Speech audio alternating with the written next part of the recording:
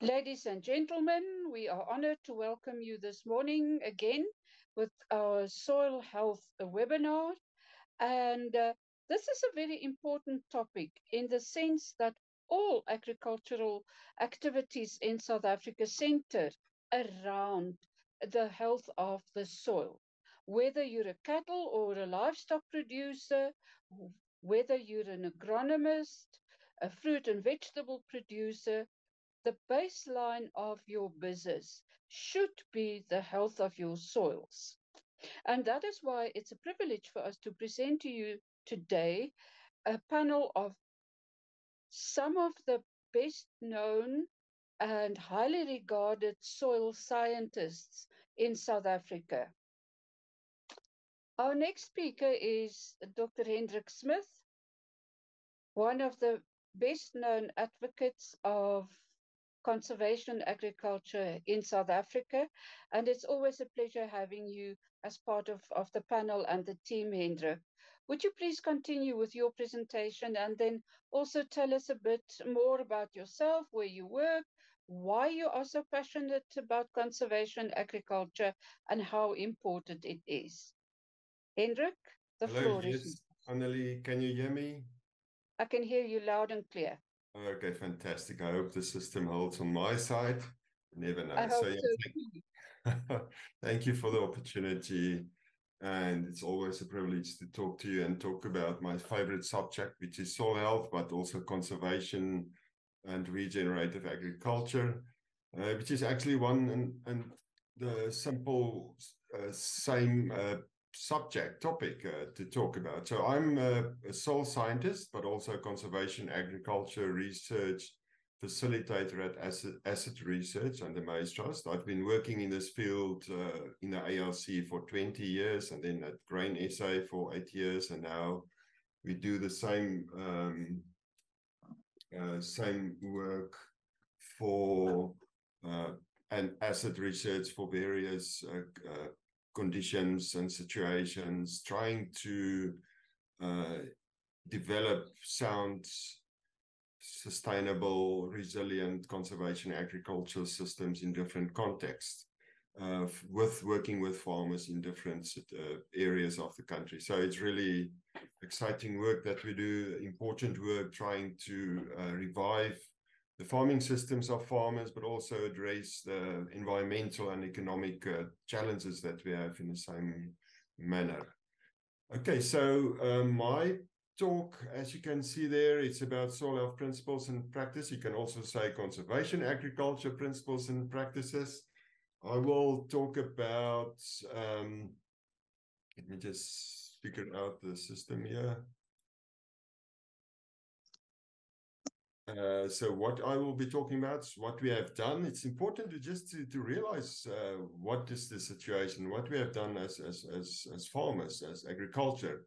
And what do we do now, from now on? What is our guiding star and good principles that we can follow and the benefits of doing something right in terms of soil health practices? So what have we done to make way for agriculture in South Africa for the last about 400 years? We have actually had a huge impact on the environment, on nature.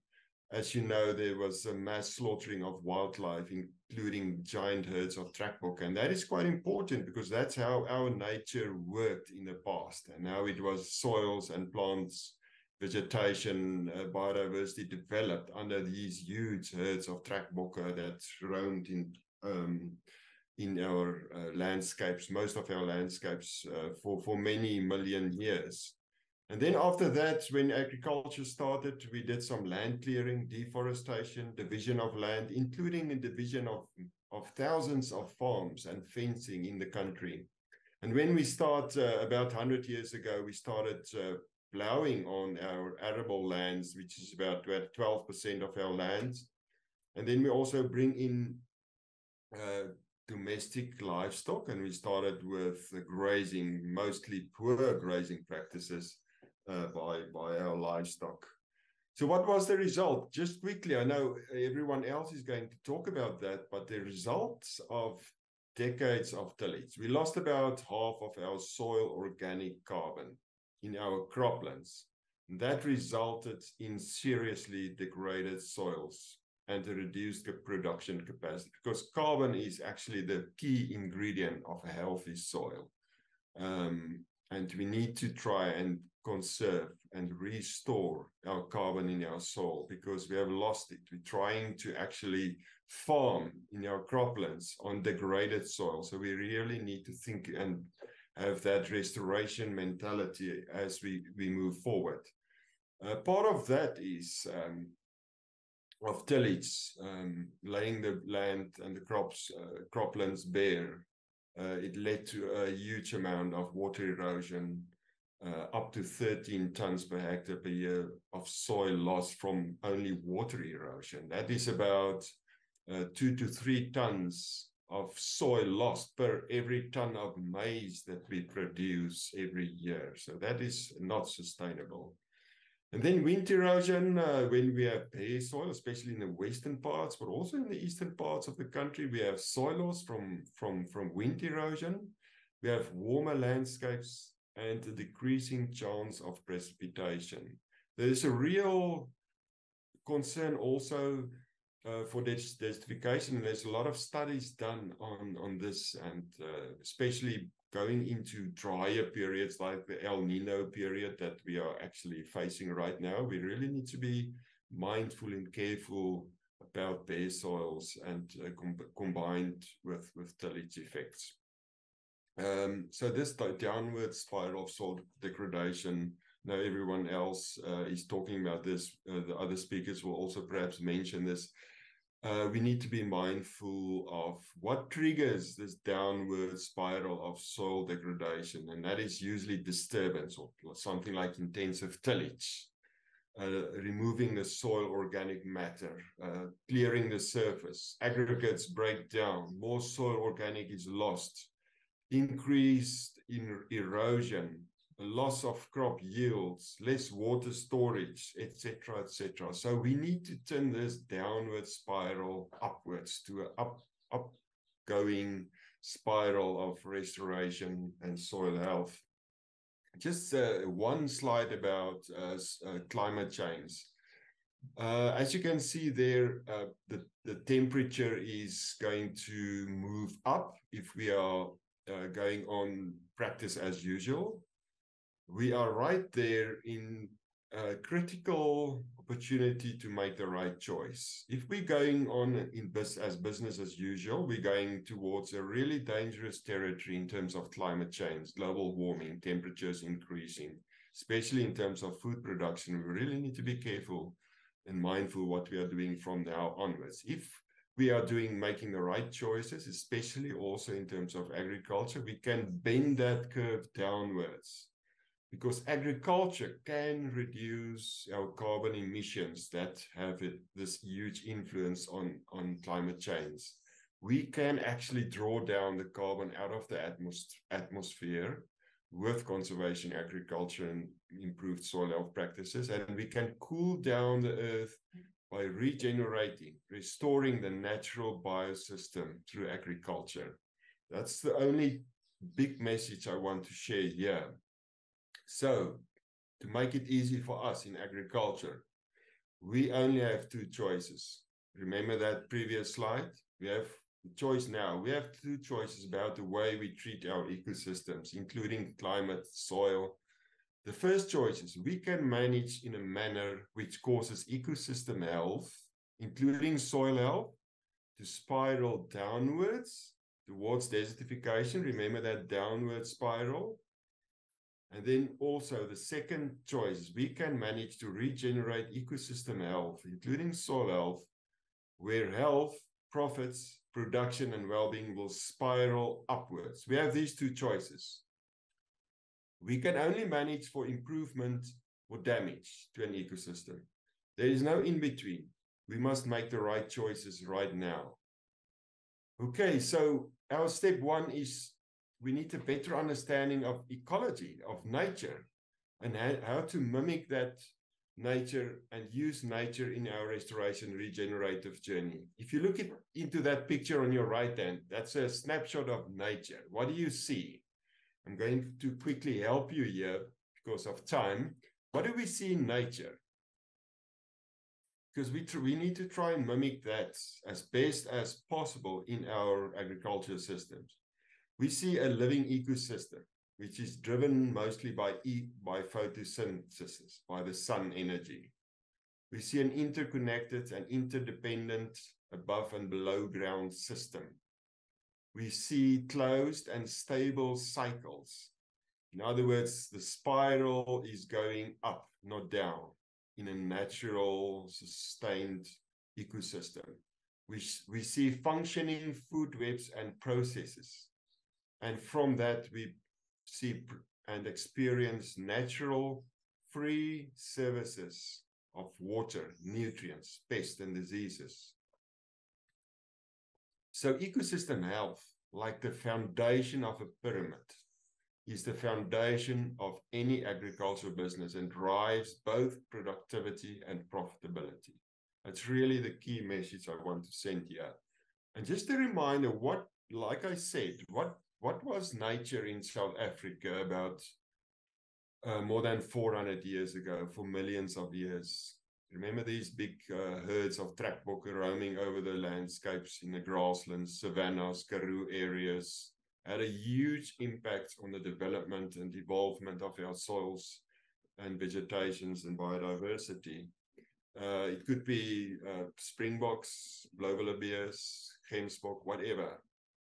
And they had a huge effect on our system. So we need to, when we think of nature, we need to think of these kind of systems and think of how in our system, in our context on our farm, how can we move closer to that?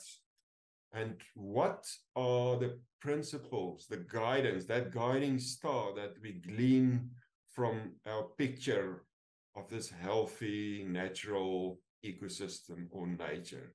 Now that's where we need to go from here and find the right principles in nature. The first one is soil health and understanding that soil is at the heart of sustainable agriculture, healthy food and healthy people.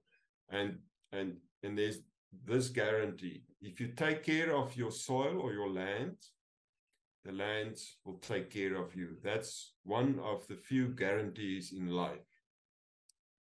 So I know Gerhard and maybe Mmakgabo will speak about the soil food web, so I don't want to dwell into much detail here, but just to say that we can look into soil health from different angles to understand it better, in order to manage it better. And the soil food web is a really great way to look at the soil food web, driven by that picture, yellow thing in the top. So I will move on. So I just wanted to say that was busy saying that the soil food web is really interesting and practical, pragmatic way to look at soil. And I'm sure Gerhard and maybe Mmakgabo will talk more about that. We can also carry on with this discussion afterwards. But a healthy soil food web, driven by the right principles, will build soil, will build healthy soil, etc. All right, so just to give you a glimpse of what beautiful, wonderful creatures you find in the soil food web, just to give you a visual picture of these wonderful creatures, I just want to flash a few names. You'll see on your left-hand side, you will find bacteria. Just remember, in the soil, there's more living organisms in a handful of soil than people on Earth. So we're not talking about a few organisms. It's really millions and millions of organisms in the soil, and they all play a huge, important role to create healthy soils, to provide all these free functions and services for the nature and for all living creatures on Earth. So we find bacteria, we find protozoa, fungi, mycorrhiza, millipedes, springtails, nematodes, and Gerhard will talk a lot about the nematodes, earthworms, dung beetles, mites, more beautiful mites, bugs, etc. Those are just a few of the millions of organisms that we find in the soil. And they all are so important to build healthy soil. And we need to look after them. And remember, they will look after us. And just another reminder that most of these organisms are found around the roots in the soil. So roots are going to play a huge, important role in building healthy soils. You can see that there's over 1,000 to 2,000 times more microbes associated with a live root than in the bulk soil. So we need to keep that into our mind and make sure that we think about living roots when we farm out there. We'll come back to that. So healthy soil is the cornerstone of life, providing free functions and services. More life, more of these wonderful creatures in the soil will mean more carbon in the soil, will help us to have more water in the soil, more nutrients, and that will lead to higher stable production of nutritious foods. But we need to have a better understanding of soil and how to put that life back into our soils and to regenerate the soil. We need to first think of soil as a living ecosystem. It's not a dead growing material, it's a living ecosystem. If you look at that picture, you can almost feel the life. You can see the life in it. So think of that and keep this picture in your mind as a guiding star to build your healthy soil. And we need to think back of what are these principles that we can implement to build healthy soils. And I'm quickly going to run through the principles of soil health, also called the principles of conservation or regenerative agriculture. And the first one here is to minimize soil disturbance. And we do that with in grain crop systems, with no-till planters. There you can see no-till planters. In other words, you can plant into the soil without disturbing, without plowing, directly into a well-covered mulch soil. You can use any one of these planters from hand operated. You can see on your right hand, top right hand operated, animal operated, tractor operated, from small to huge planters you can apply in any context to plant into your soil without disturbing. Because remember, if you disturb the soil, you trigger that downward spiral of soil degradation. The next principle is to keep the soil covered. There you can see the beautiful pictures of how soil is protected. We actually don't want to see the soil. We just want it to be covered by living or dead mulch. It protects the soil from erosion. It's food for microorganisms, it controls soil temperature, it suppresses weeds. And obviously, coming back to this picture, it restores and protects the soil and water cycle. If we don't have cover on the soil, we won't allow water to infiltrate into the soil, filling the soil pores and healthy soil ponds beneath. Otherwise, it will just run off, it will disappear from your field, and the worst of it, it will take the soil with it through water erosion. The next principle is to maximize crop and plant diversity through crop rotations, associations, and sequences. And there you see some examples in grain crops. Obviously, you can do it with horticulture, fruit, vegetables, etc. There's normal crop rotations between maize and soybean, for example, intercropping between maize, sunflower, and other crops. We can see strip cropping, multi-species cover crops, etc. There's various ways that we can increase the diversity, because remember, that's a principle from nature. We are talking about principles to improve nature's health, soil health. The next, just want to emphasize the diversity of crops, because remember, we want to maximize above and below ground, in other words, root diversity year round, because that is a natural system.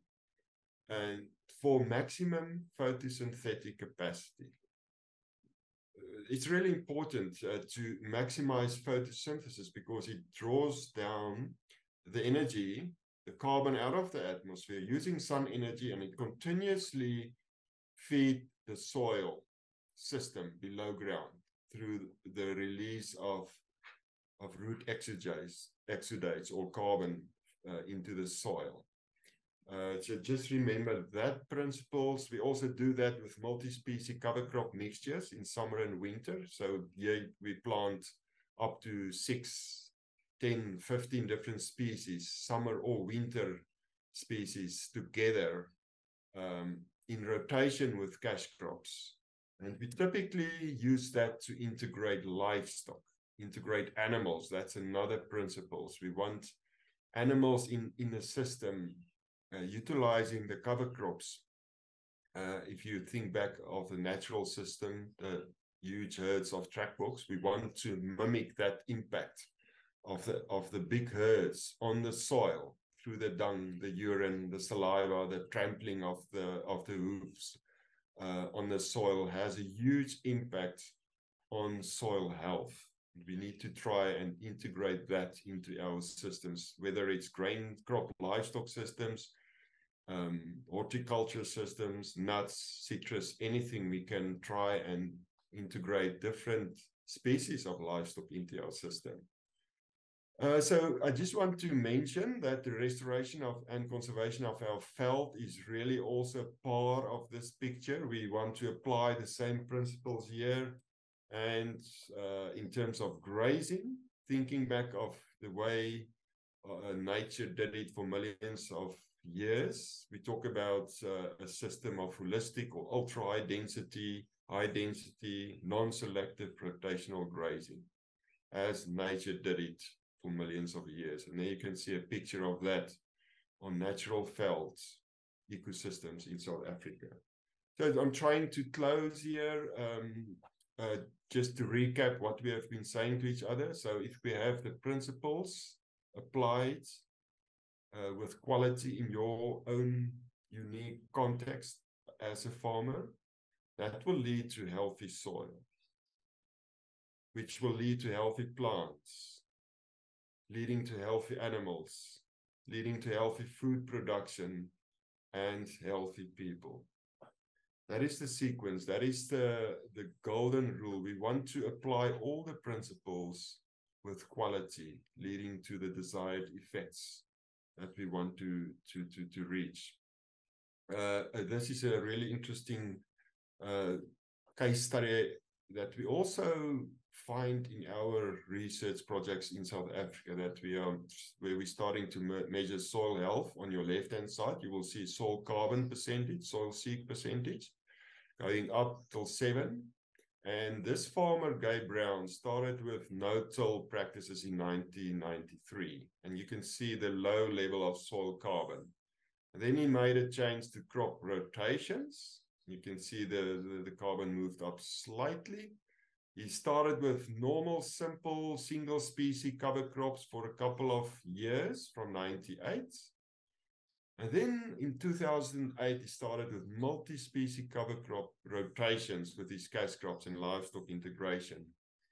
And he stopped using external inputs like fertilizers and chemicals. And then he also started with livestock integration. And you can see with that blue line what happens with soil health if you apply all the principles with quality. Your soil carbon, in other words, soil health just jumps up to the ceiling. And at this stage, his level is around 10, more than 10% of soil carbon in his soil, just applying the principles correctly. So this is my last slide, and I will leave it here. There's so many benefits of soil health or regenerative conservation agriculture, not only soil health, but positive impact on biodiversity, profitability, food quality, carbon sequestration rate. In other words, pulling down the carbon out of the atmosphere where it causes problems with climate change. Higher resource use efficiency. In other words, higher efficiency with water and nutrient use, and then also a possibility to mitigate and adapt to climate change, building resilient farming systems. And that is my story. I'm happy to leave it here, Annelie, and continue with my colleagues' discussions and presentations and discussions afterwards. No? I read somewhere that uh, healthy soils, a teaspoon of healthy soils, could contain as much as, let me get the figure right, 600 billion microorganisms. That shows and underpins the intricate relationship that goes on in the soil. Absolutely, Annelie. I touched on that, and I'm sure Gerhard and Mmakgabo will also speak about that. There's I think 95% of life on land is in the soil, and it plays a huge role to create healthy soils, but also healthy ecosystems, providing food and fodder and water for everything that lives on top of the soil. And if we look after those little creatures, all those zillions of creatures below the soil, they will look after us. We just need to apply these principles correctly in our context, where we farm, where we live, whether it's a big farm, small farm, backyard in the cities, etc. We can all apply these principles, looking after these little millions of creatures and organisms, and providing healthy ecosystems and food for the people. And then I know that regenerative agriculture as well as conservation agriculture has come a long way in South Africa. And I also know that you've been involved with a multitude of projects where you've helped local communities, farmers, emerging farmers, to restore the soil health in their areas and where they work. Could you please share with us one or two of your successes? Oh yes, that's a really long and wonderful, interesting story, Annelie. That's a webinar on its own, but let's touch on some of the details, some case studies, maybe some examples. I mean, we've started to do some research on conservation agriculture in the 90s, starting to work with farmers, did a lot of projects with smallholder farmers. And Mmakgabo Matlou here, one of the speakers, was my colleague in the ARC, where we did a lot of really interesting projects, mostly with smallholders. One thing I want to say here is to work with farmers is going in conservation agriculture is really important, because first of all, farmers are the drivers of conservation agriculture. They experience problems in and on their farms, like soil erosion, and they see they need to do something about this. And they start with a change. They're starting to look for answers with their neighbors across in other countries. And they started with the implementation and adaptation of conservation or regenerative agriculture principles on their farm. And that started in the 80s, 90s already in South Africa, especially in places like KwaZulu-Natal and the Western Cape. And has been driven by the lead pioneer conservation farmers, where they started to work with other farmers in their areas, forming study groups. And that's how it spread, not only in South Africa, but right across the world. So in South Africa, there's about almost 2 million hectares under conservation agriculture, mostly done by commercial farmers, which is about 25% of all crop livestock areas or grain cropping areas in South Africa, which is by far the most in Africa in terms of adoption, by far. We are 12th on the list of adoption of conservation agriculture in the world, yes. And it is mostly done and led by farmers. So what we do is forming projects, and Mmakgabo and Gerhard has been doing these kind of projects, working with these type of products with the farmers. We taking hands with the farmers, creating projects, running trials on their farms, and the farmer play a huge role in implementing these trials, measuring the trials, spreading the message of the results through farmers' days, articles, social media, etc. Because we want to share the information to farmers in the area, in the country, etc. So we having these trials with farmers as our key colleagues around the country, trying to implement really interesting trials, cutting edge systems that we measure. The impact on soil health is, and the measuring of that is always top of our list, trying to figure out what is the impact of these systems on soil health, on the productivity, on the profitability of the systems that we do with the farmers. And it's a really interesting, challenging as well, and urgent, because time is actually running out for farmers to build up their resilience with these principles for increasingly worsening climate conditions, as is predicted by the scientists. So that is in short, Annelie. Maybe a next webinar we can delve in deeper into this story. Thank you so much, Hendrik, and we will talk to you later during the panel discussion. Yes, absolutely. Most welcome. Thank you.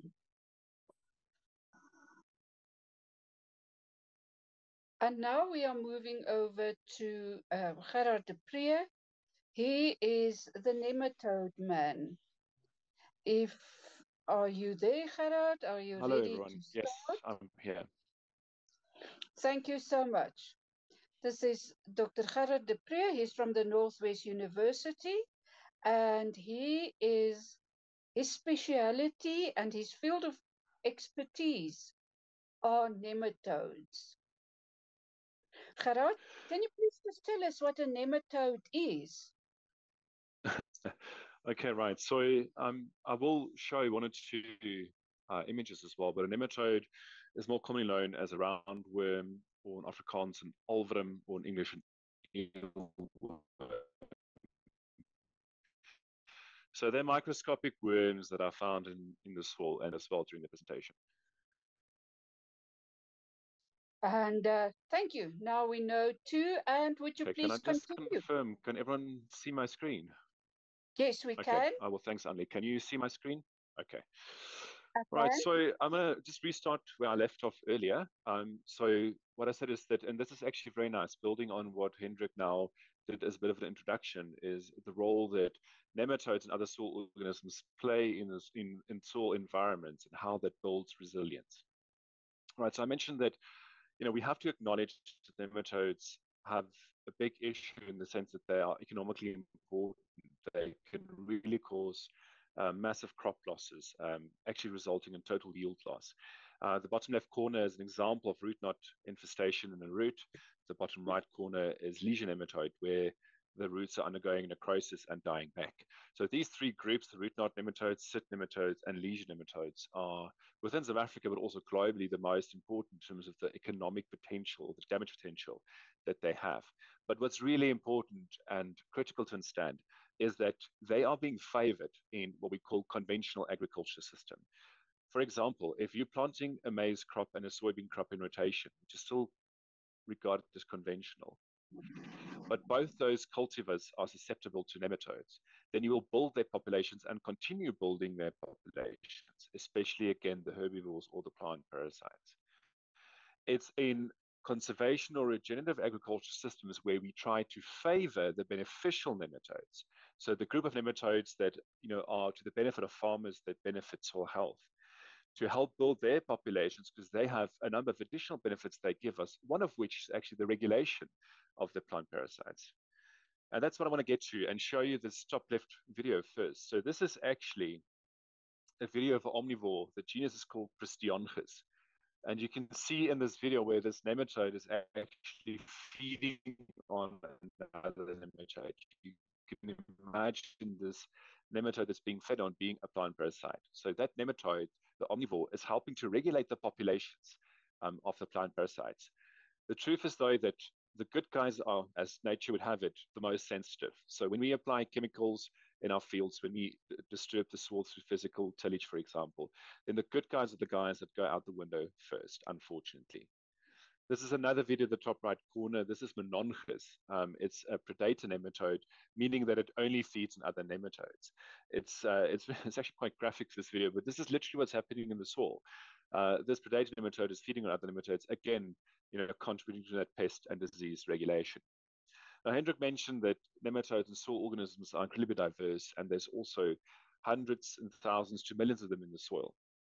Now, there's one quote from a very famous nematologist from the 20th century that I think really captures, the ubiquitous distribution of nematodes and their nature. So Nathan Cobb, he said that if all the matter in the universe except the nematodes was swept away, our world would still be dimly recognizable. And if, as disembodied spirits, we could then investigate it, we should find its mountains, hills, vales, rivers, lakes, and oceans represented by a film of nematodes. I just think that's a brilliant quote that summarizes how widely distributed nematodes are and that we really can find them everywhere. Now, what I also mentioned is that there are different groups. So one classification that we frequently use is by feeding group, or also referred to as trophic groups. So we have unicellular feeders. They feed on yeast, algae, lichens, bacterivores, and fungivores. As you can imagine, they link very close to the microbiome. Herbivores, that's just another term for plant parasites or plant feeders. Omnivores, which is the Procyon genus I showed you first on the video. Omnivores just means that during one of the stages of its life cycle, for example, a juvenile stage, it would feed on algae or bacteria, but during a later stage, for example, it would feed on other nematodes.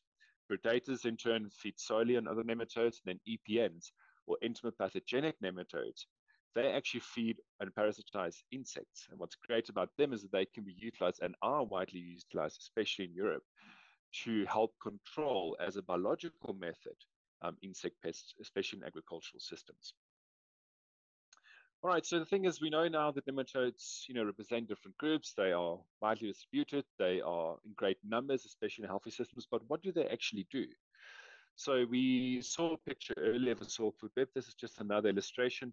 And as you know, the soil food web is really a depiction of how energy flows within soils, from energy that gets input through the process of photosynthesis all the way through to your higher trophic levels that include your predators.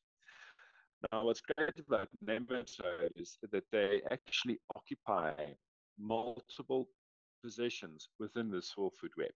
Now, I'm not taking anything away from fungi and bacteria, but I want to re-emphasize that the fungi and bacteria represent one level or one component of the soil food web, but nematodes actually represent multiple levels. So what's great about that is that they are actually really good bioindicators, and we'll talk about that a little bit later as well. But the reason is because if one group of nematodes was affected, then we'll see that in the change that we record in the soil food web, because they are so representative of the larger process. But they also have very specific processes that they contribute towards. The first one is stimulation. So, herbivores, as I mentioned, are bad in agricultural settings because they parasitize on our crops.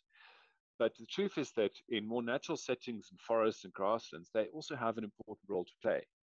Root feeders or herbivores actually help stimulate root growth by selectively feeding on roots. It's when we select for them in a monoculture system, when their populations grow to such an extent that they cause plant death. Fungal and bacterial feeders actually also have a stimulating effect. So bacterivores and fungivores feed on bacteria and fungi, and by doing so, again, they stimulate the growth of fungi and bacteria in the soils. So that's, of course, very important. Also, regulation. For example, as I mentioned before, we've got predator nematodes. They can feed on pests and diseases in the soil, for example, plant parasitic nematodes. So they help us regulate those populations. The same goes again for bacterial and fungal feeders, because they can feed on bacteria and fungi pathogens that would otherwise infect and pose a risk to our crops. Nutrient cycling is another key process that nematodes contribute towards. So as you can imagine, nematodes feed, but they can't utilize 100% of the food or the energy they consume. So a lot of it gets excreted as waste. And it's that waste then becomes available in a mineral form that's uptake for plants or can be utilized by the rest of the soil ecosystem.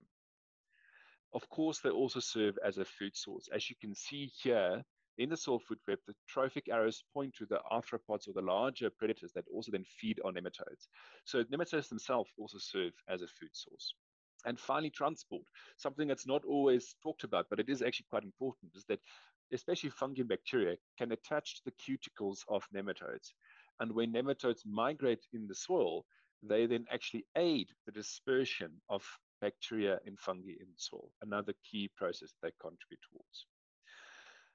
So now we know how nematodes play a role in soil food webs and the functioning of soils, but how does this really relate to the bigger picture of soil health? So I should probably mention that we have a way of oversimplifying the concept of soil health. And there's nothing wrong with that, but we have to also recognize that soil health is, and what's happening in the soil is actually immensely complex. We have learned a lot, but there's still a lot to be learned. But this particular mind map, or we can call it maybe an interaction map, I find really intriguing because it just shows the complexity of what's really happening in the soil. So what we're seeing here is in the darker brown circles of the nodes, we've got the different soil organisms, and they link to the beige-colored circles or nodes, which are the different soil processes. And ultimately, they then contribute to the 4 main soil ecosystem functions, and I'll mention them in a moment. But what I want to say is that nematodes are central to this soil health interaction map.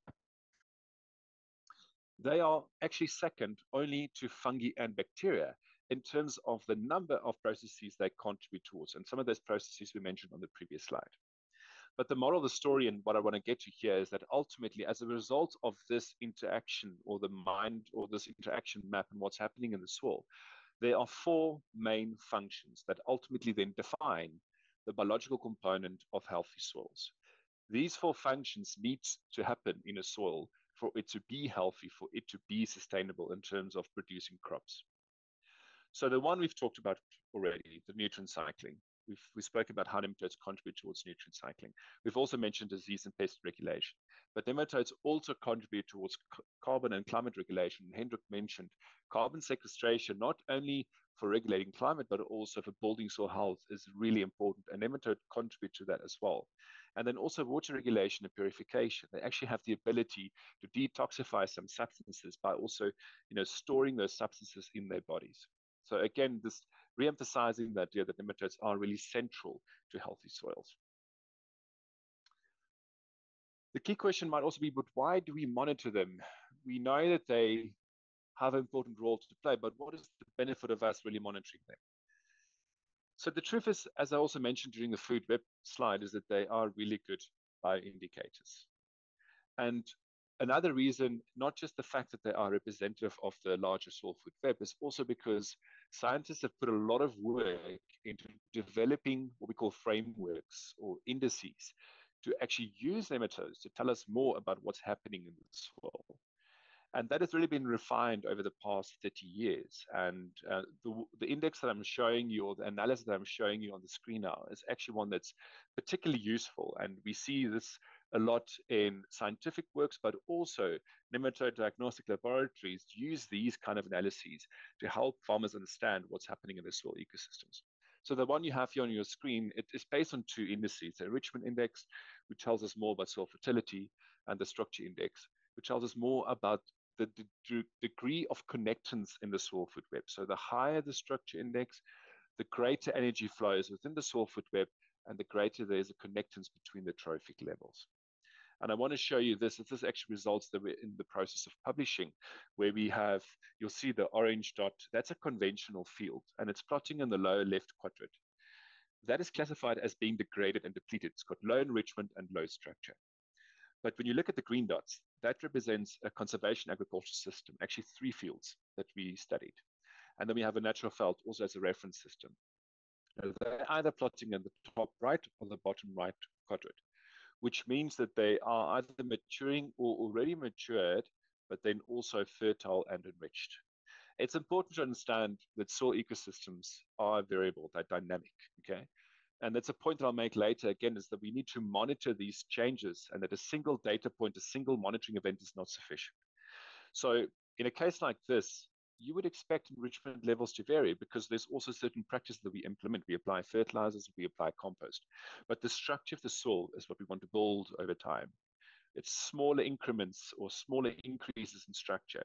But when we implement the right practices, as you can see on this graph, we do begin to see the benefits. I also listed a few do's and don'ts, and this links again to what was said earlier in terms of what can we do and what shouldn't we do to really build healthy soils, but then ultimately also to help nematodes to really establish thriving communities. Crop diversification is key, something we have to implement and promote. That relates to crop rotation, so not only having a monoculture system, but having multiple cash crops, but then also the incorporation of something like cover crops and multi-species cover crops. What we need to understand is that a specific plant selects for a soil ecosystem or specific species associated with that plant. So having only one plant will only cater for a small portion of what the potential is of that soil. So that's why we really need multiple species, also from different functional groups. And we need to have continuous living roots in the soil as far as possible. Avoid fallow periods if you can. And the reason is because it's actually the plant roots through the process of photosynthesis that release exudates, sugars, proteins, etc. And that is what sustains the soil ecosystem. Without that, the soil ecosystem cannot survive and cannot deliver those benefits that we want.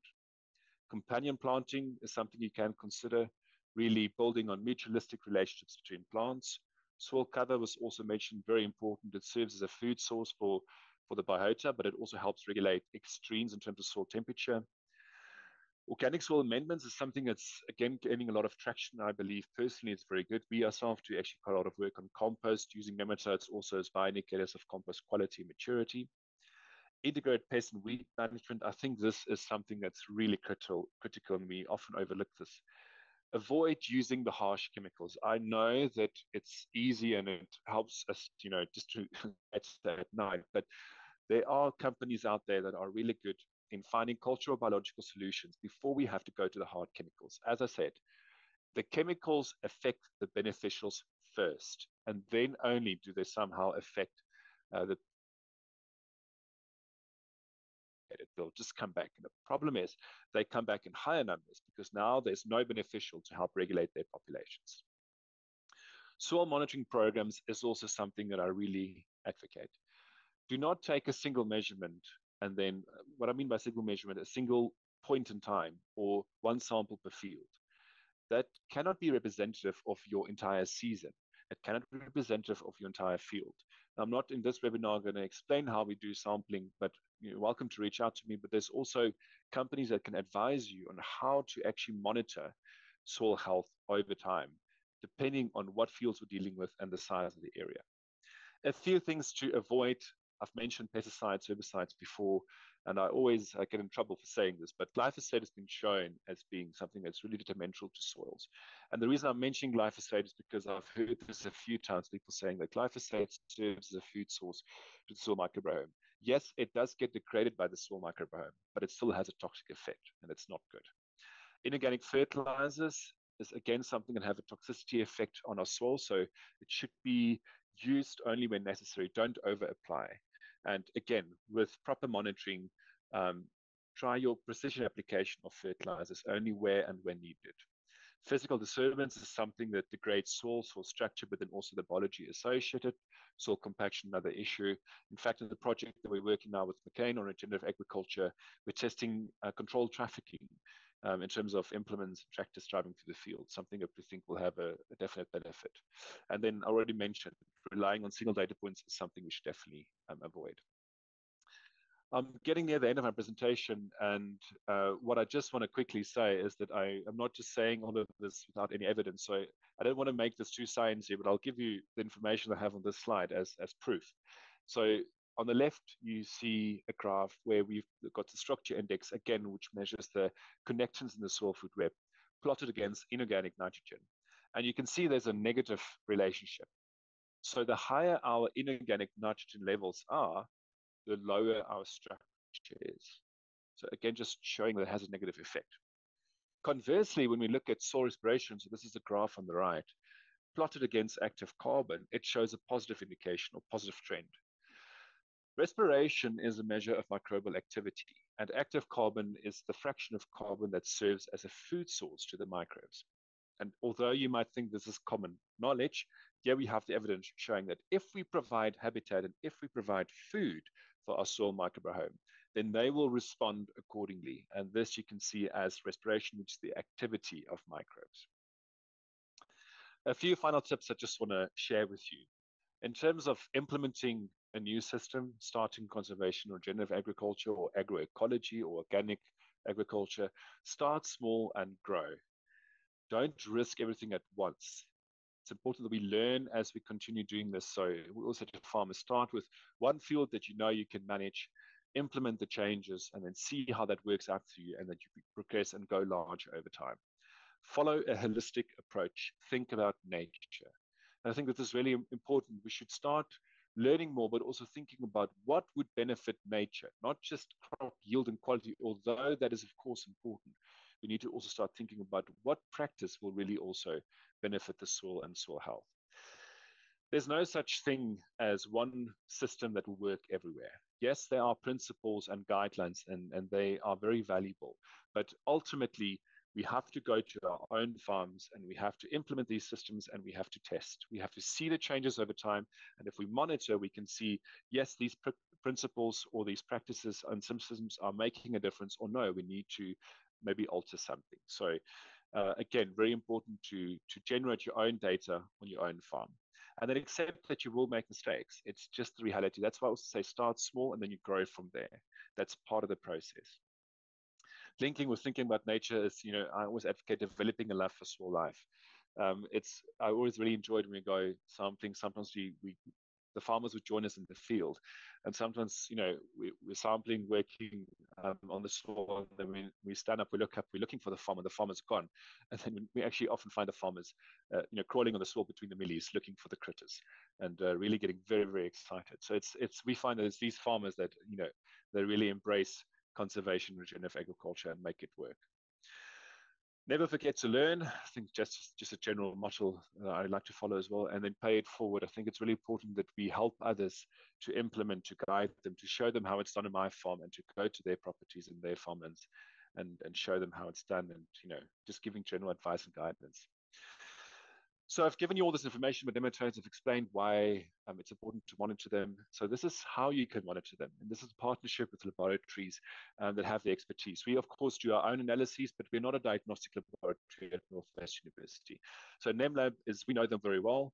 Sheila and her team, they've got multiple branches of clubs up into KZN.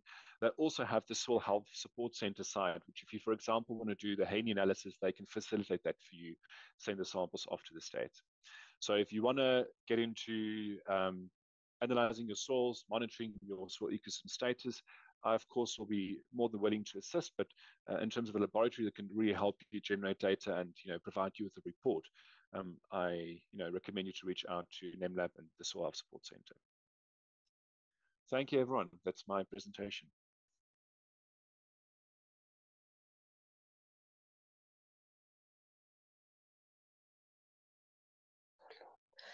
Thank you very much, Gerhard. Now we too know what nematodes are all about. And but I want to ask you something quite important, and that's the fact that the 2023-24 summer grain production season is fast approaching.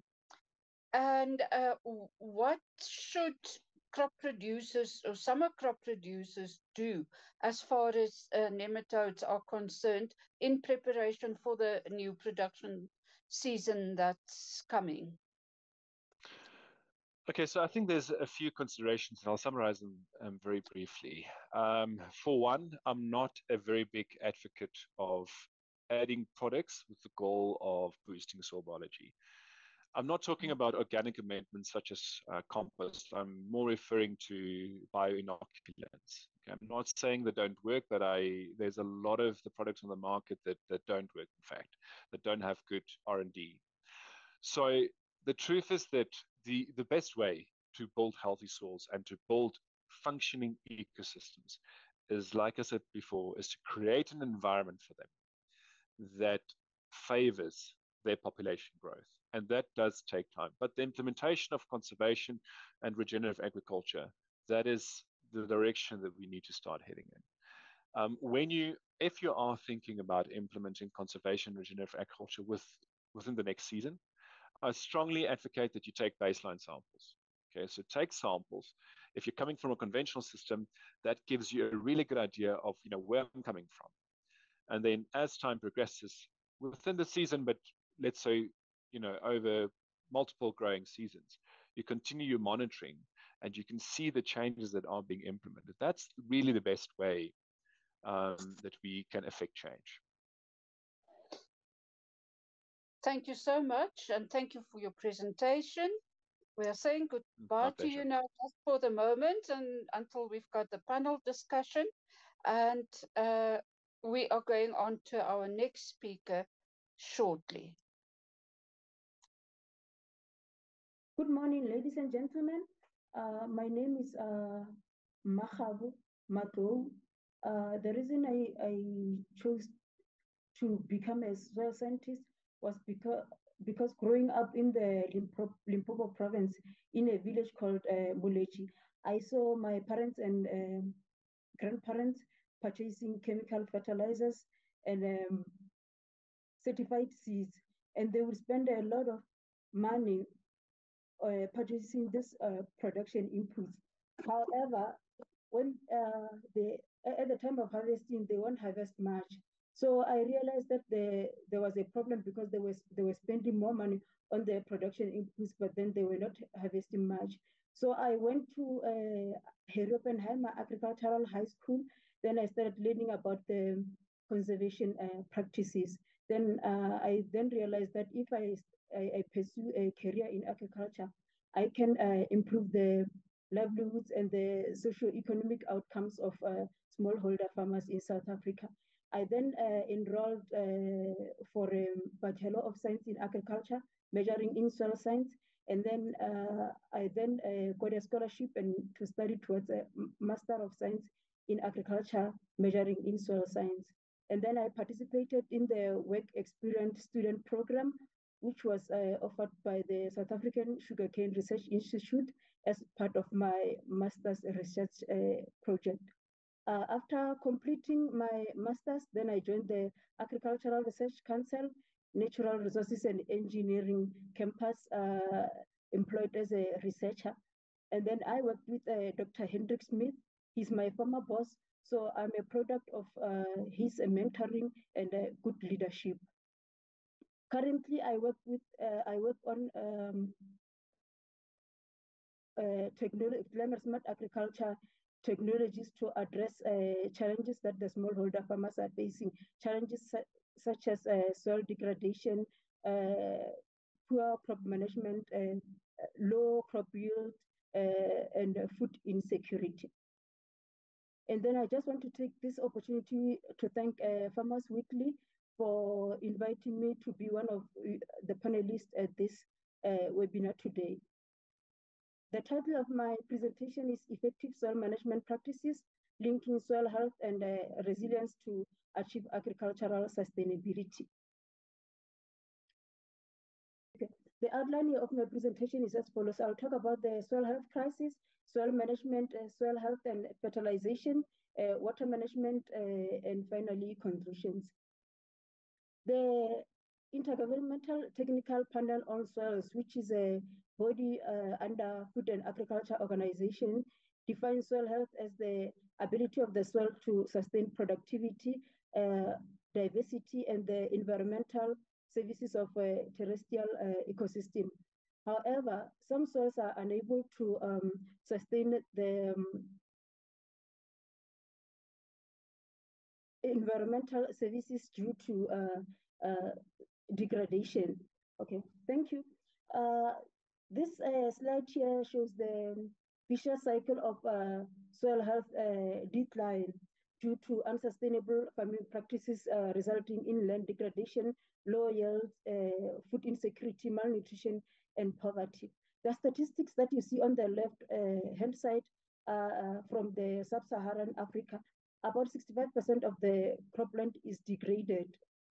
And if you look at the pictures at the bottom, the one on the left, they look familiar. The one on the left-hand side represents crop failure due to drought. The one in the middle shows erosion from a field where conventional tillage was practiced. It has been reported that for every 1 ton of maize we produce, we are losing about 3 tons of soil due to erosion. And the picture on the right-hand side, normally that is a common condition among smallholder farmers in South Africa.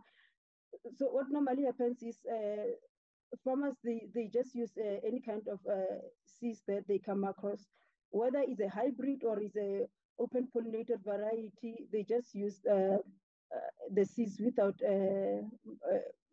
much information, without knowledge. So in some cases, you find that in this field here, farmers planted the hybrids, and with the hybrids, after harvesting, you can't keep the seeds and replant it the following season. So if they replant, obviously the yield will be negatively affected. And then with the poor crop management, you see in the slide, there's no weeding. Obviously, the farmer won't harvest much there, and then this will continue with the vicious cycle of malnutrition, food insecurity, and poverty. So there's a need to introduce integrated interventions such as integrated soil fertility management, water, and crop management, so as to achieve the sustainable development goals and the targets outlined in the chapter 5 and 6 of the National Development Plan. So the next slide here, like I mentioned in my introduction, I worked with Dr. Hendrik Smith. He was my boss, so we included the same slide in our presentation. So this slide here just shows the impact of intensive tillage on organic matter content and the soil quality, soil health in general. So if with the intensive tillage, that whole process break down aggregate, exposing soil plant residues to decomposition by microorganisms. The whole process of tilling the soil creates favorable conditions for oxidation of organic matter. Obviously, that results in soil being compacted or low soil fertility status, and then the soil particles are loosely held. And then if the soil particles are loosely held, there is poor aggregation because of low organic matter content. It's easier for the soil to be lost either by wind or water erosion. And then when those soil particles are removed, lost through wind or water erosion, we don't just lose the sediments, we also lose the nutrients. So it's either that all the soil and nutrients eroded from the soil, maybe by water, will lead to silting up of dams or water reservoirs, or even eutrophication of rivers or dams. So all this vicious cycle result in hunger, malnutrition.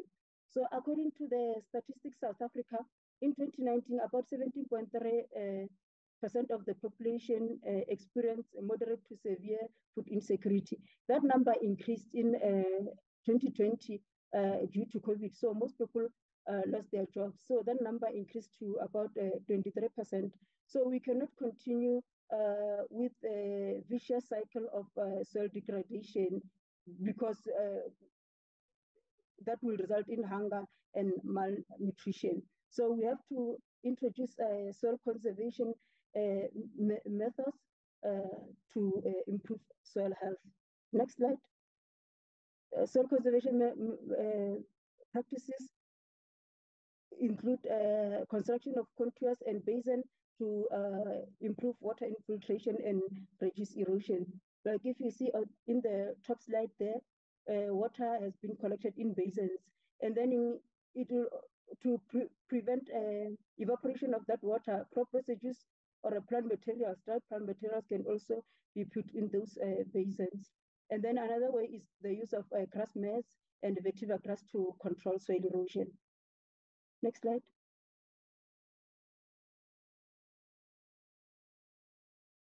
Another way is conversion from conventional tillage to no-till.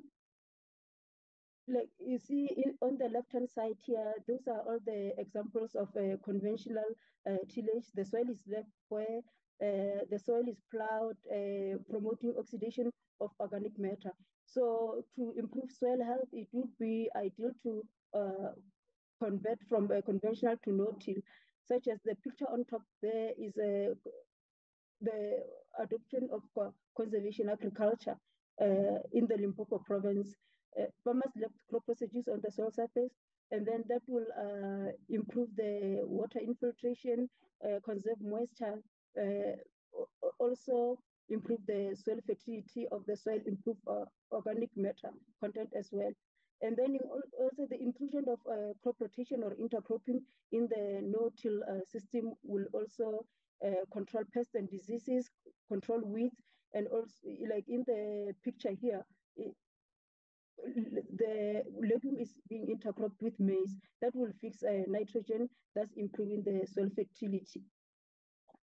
And conversion from conventional to no-till, there's a need to use a specialized equipment. So we'll move from a moldboard plow to specialized equipment such as matraca hand-operated equipment. Next slide. Like matraca hand-operated equipment, like in the picture here, in one container on the left-hand side, farmers would add fertilizer, and then on the right-hand side, there's a container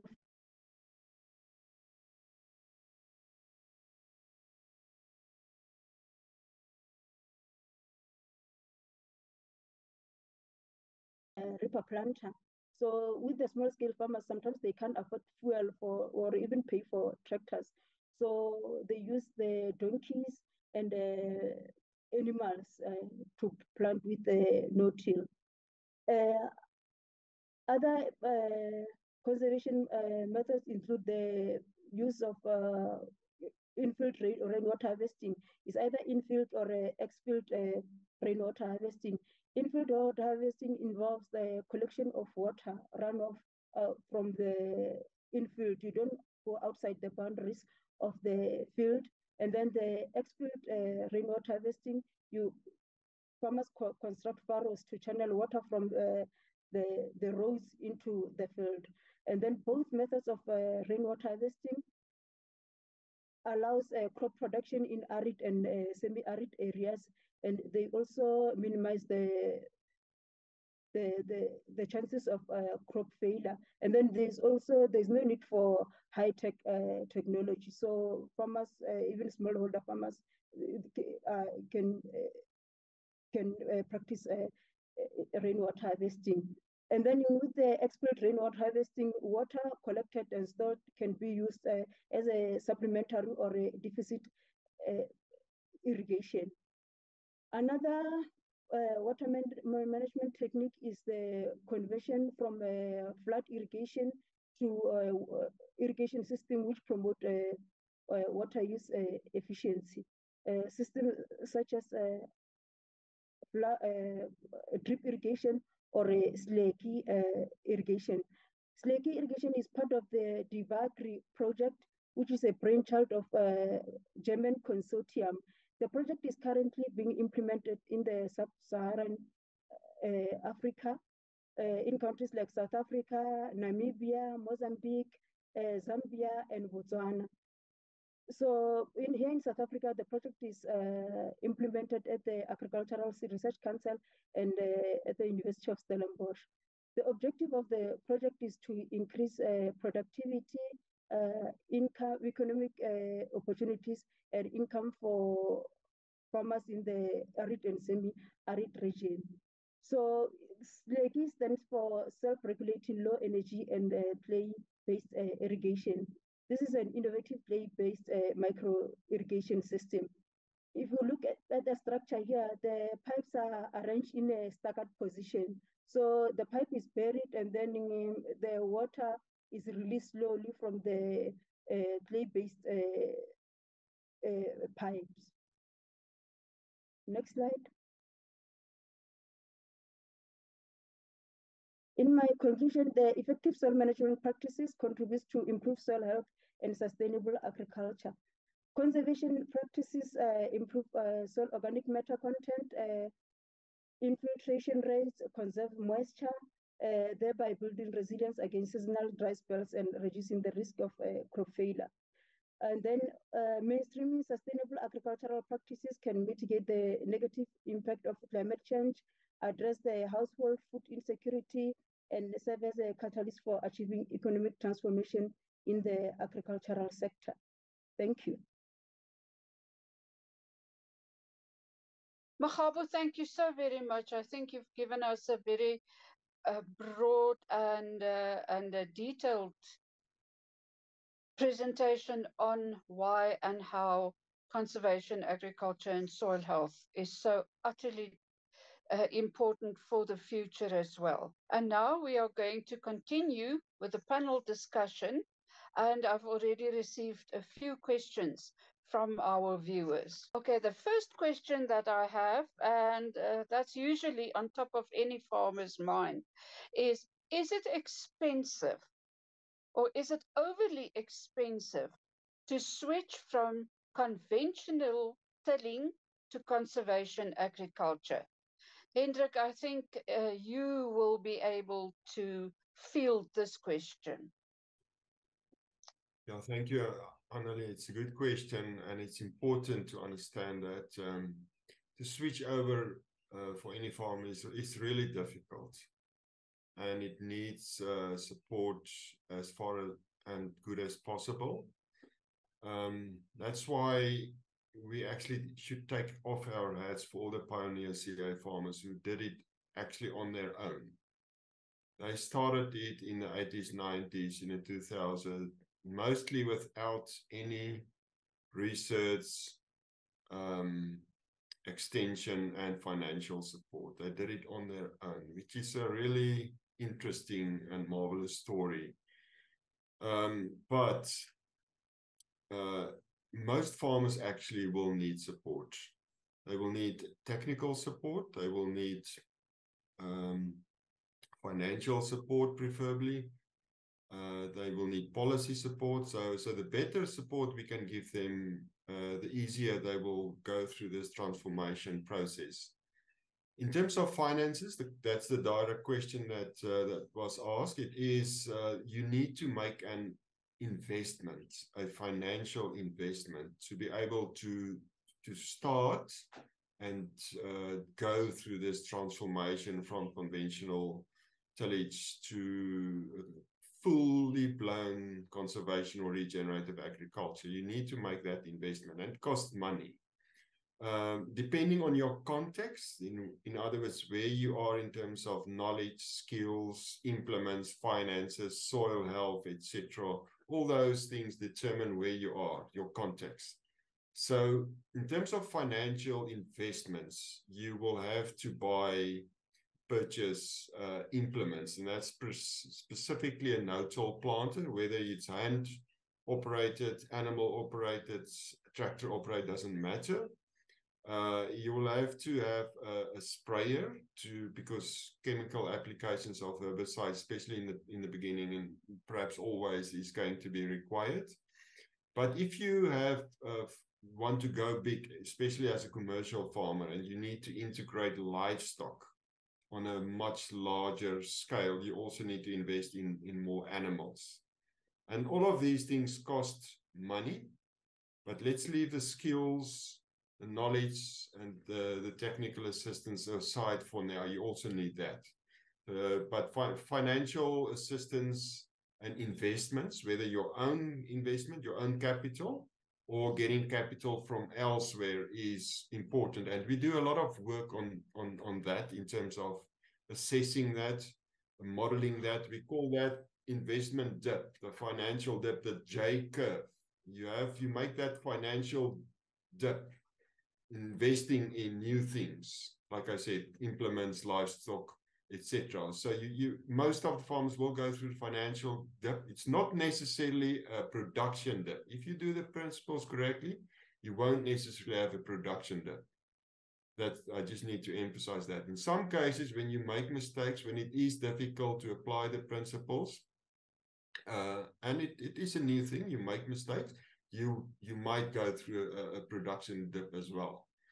But we're doing those kind of assessments and modeling to see in what context, what regions will be the J curve.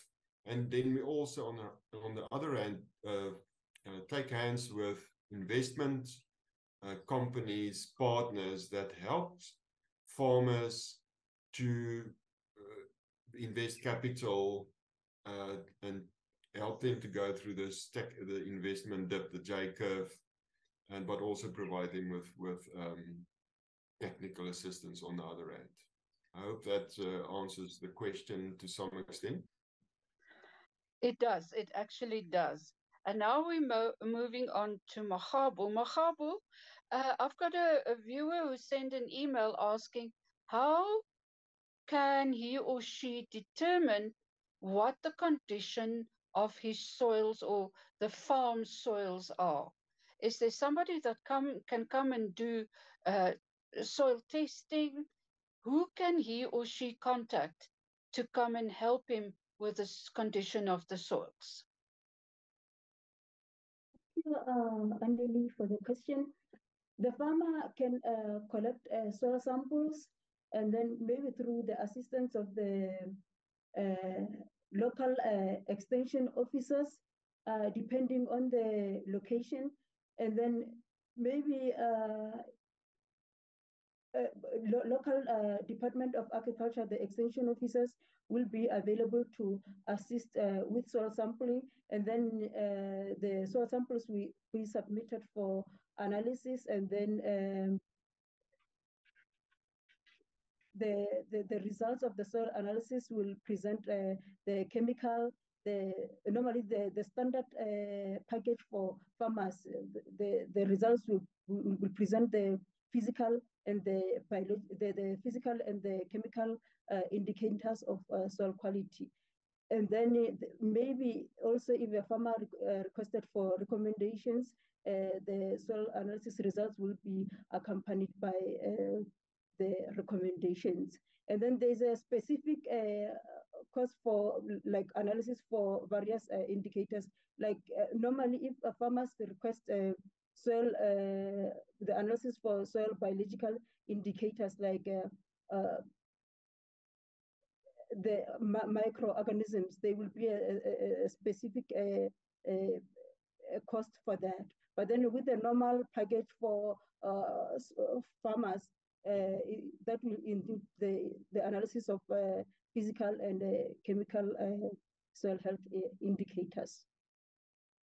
And another thing, a soil sample does not consist of a shovel full of soil from the topsoil of a field or a crop field. There are specific depths and standards and so on that should be followed. Can you please tell us about more that? Yes, normally depending on the locality in South Africa, I know in KZN, the KZN Department of Agriculture, they have a specific equipment for soil sampling. So it just collect to the correct depth, normally to a depth of 20 to 30 centimeters. But then with the small scale farmers, we normally encourage them to use a spade, the normal spade. The size of the normal spade, the size of that of the shovel, if you put it into the soil, that is 30 centimeters. So farmers can collect soil samples to a depth of 20 to 30 centimeters randomly, and then they should also look into factors such as the slope. If obviously if the slope is steep, the soil color is going to vary. And then if the soil color varies, then the soil samples should be collected separately, even though the crop history, historical use of the land is the same. The soil samples should be sampled separately. On steep slope, the color will differ. The soil texture will also differ. So those soil samples must be sampled separately. And then also what they should also look into when they collect the soil samples is for different fields. Like let's say if in one field you planted beans, another field you planted maize, those soil samples cannot be combined. And then for 15 to, on a field of 15 to 20 hectares, farmers can collect about 25 samples, and then they combine them together and take a representative soil sample, about 1 kilograms, and then take the soil sample for analysis to a private laboratory or to the extension officers. The government departments will always assist farmers as to where to take those soil samples for analysis. Thank you. And then Gerhard, I think this question is for you. Can you provide information on nematode-resistant crop varieties and how effective these varieties are, if there are any? Yeah, so that's a very good question. There are definitely a lot of work going into developing cultivars and screening cultivars for their what we call host plant status. So there's definitely, within most cash crops, actually cultivars that are resistant to specific nematodes, for example, root knot nematodes. I don't have that information on hand, but if farmers are interested in generating that information or getting that information, I can provide that. So I've got a number of colleagues that are focusing on the plant parasites, and they will be able to assist. So the information can be found on Google. Some of it is generally available, but if someone has got a specific request for crops and or cultivars, they're welcome to reach out and I can help them with that. Gerhard, and I've also got another question for you. Is nematode or nematode of pathogenic nematodes detectable by the naked eye? So generally not. Pardon? So the nematode itself is generally not detectable because they are very small. However, some of the nematodes, for example, root knot nematode, the adult females are actually quite big, and when they latch onto the roots or their bodies grow onto the roots, you can actually see that when you pull the roots out of the soil. But the best symptom to go by, for example, plant parasitic nematodes such as root knot nematode, is the symptoms in the root itself. So that picture that I showed earlier of that heavy nodulated root, or that's really a telltale sign of root knot nematode infestation. And then when you look at a field in general, there are some symptoms that you can see. So what's probably important to understand is also that nematode infestations, like biology in general, is not homogeneous. So in other words, it's not going to be the same in terms of the number of nematodes throughout the field. So when you have an area where there's higher infestations and infestation of the root of the plant itself, that area will look different, and it's usually poor growth, less dense vegetation. The yellowing of the plants can also be evident. That's when you start investigating and see what could the possible cause be for poor plant growth or poor plant performance. When you dig up the roots, then you can see some of the systems on the root or symptoms on the roots.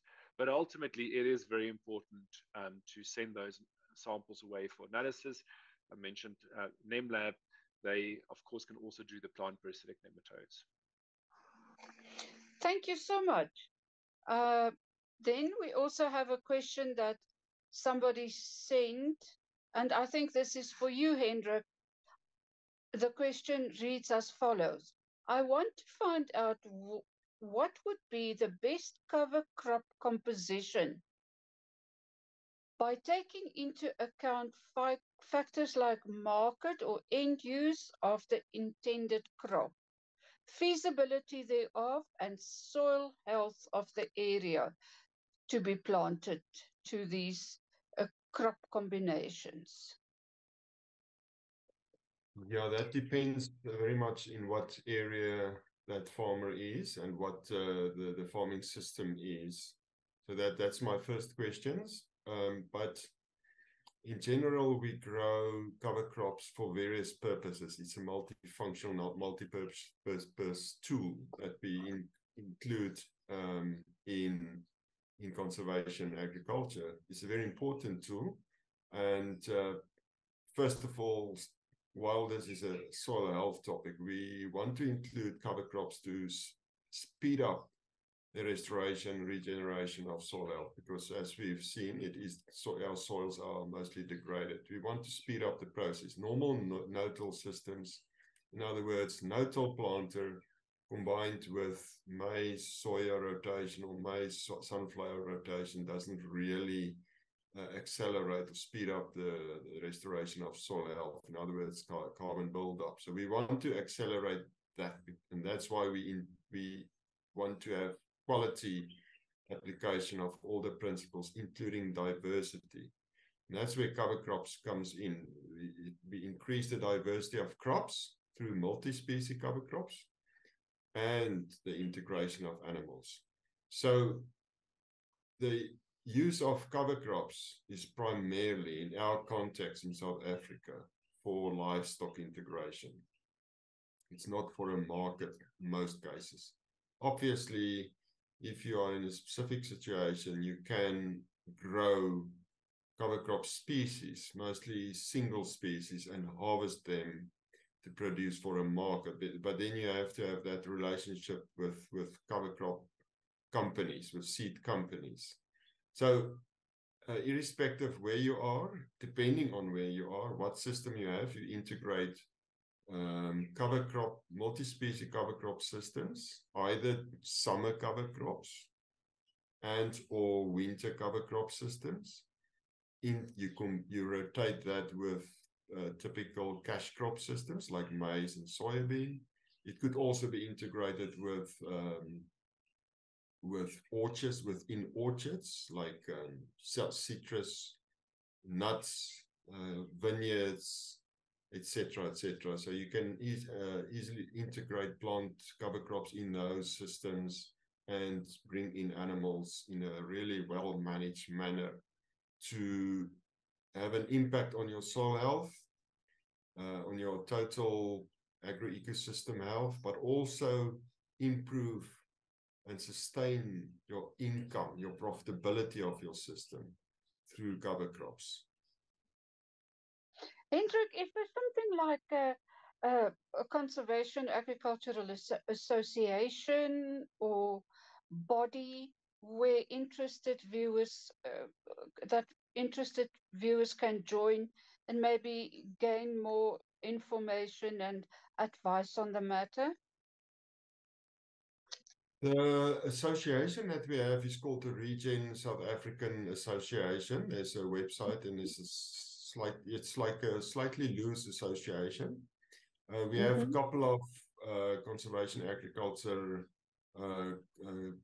groups, study groups, networks, WhatsApp groups, and we're trying to establish more and more of these just to speed up the communication and sharing between farmers specifically, because that's where most of the information lies. So yes, there is something, but one of our advices is actually to start forming your own group wherever you are. If you really feel a need and you see the need among other farmers, you just need to come together and start your own group and working together, start to test ideas and learn together and share and reach out to others in your area, but also across the boundaries of your district, of your province, of your country. And then that's how we actually expand our knowledge system.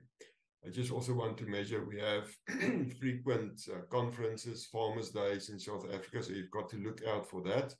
Next year, in July, we actually have the World Congress on Conservation Agriculture in South Africa, in Cape Town, in July next year. That's going to be a big gathering where we're going to learn and share right across the world lessons from scientists, but also farmers. So it's something to look out for. Thank you so much for that good news. Mmakgabo, I think this question is also for you. How to control low yields, and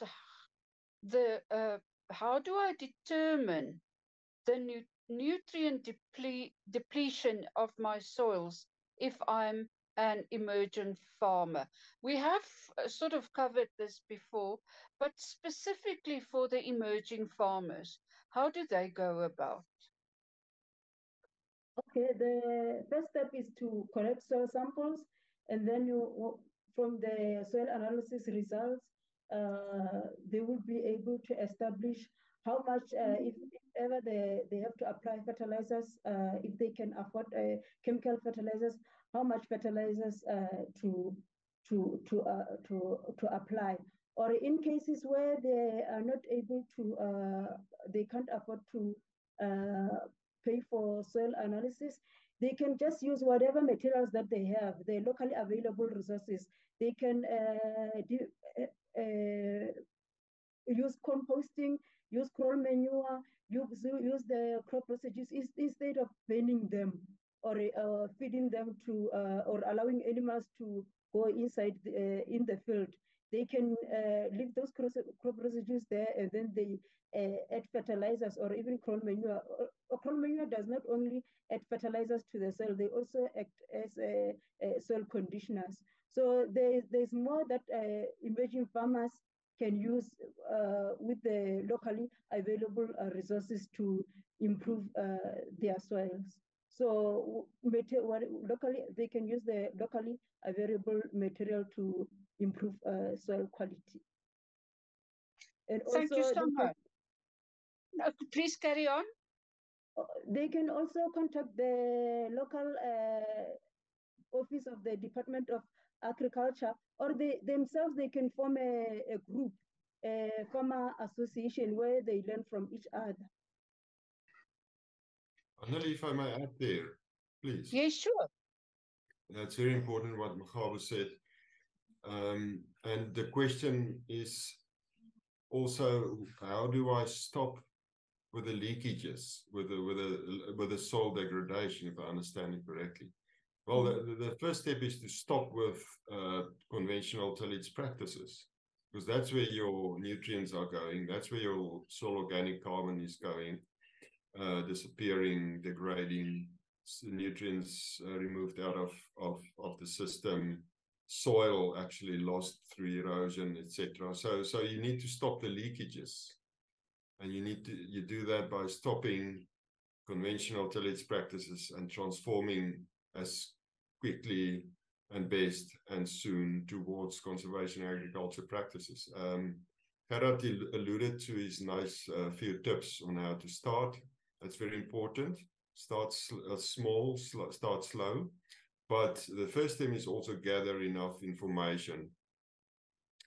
Take about sometimes a year to learn about the system. Go attend farmers' days, conferences, spend time on YouTube. Most farmers says they learn the most from YouTube. So there's wonderful videos and information on the internet, on YouTube, on social media. Just take enough time to learn about the system. Make that mind shift, because unless you do that, you won't change. You won't transform your system. And then start small. Prepare. Look at your soils. See if your soils are fine. They don't have compaction, acidity. Try to alleviate those before you start, and then design your system.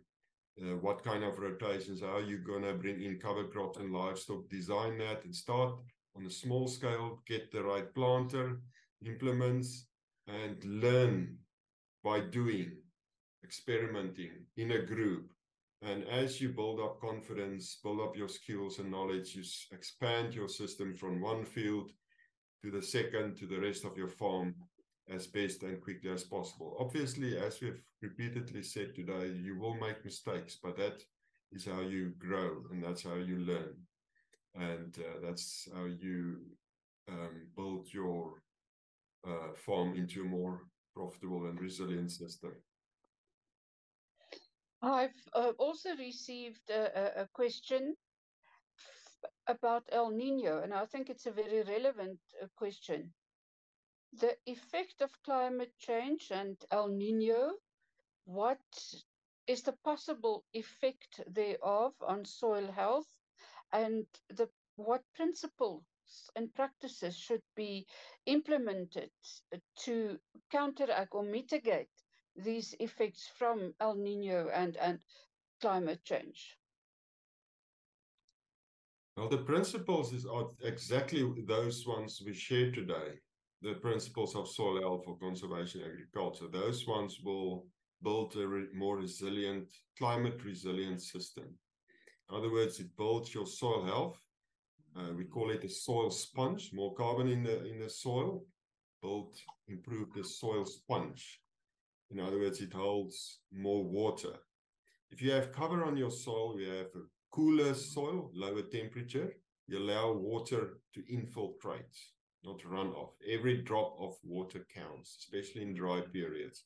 You want water not to evaporate from the bare soil. You want it to infiltrate into the healthier soil and be used by plants, specifically permanent plants with plants systems on the soil, with living roots in the soil, feeding, building soil as you grow, as you produce.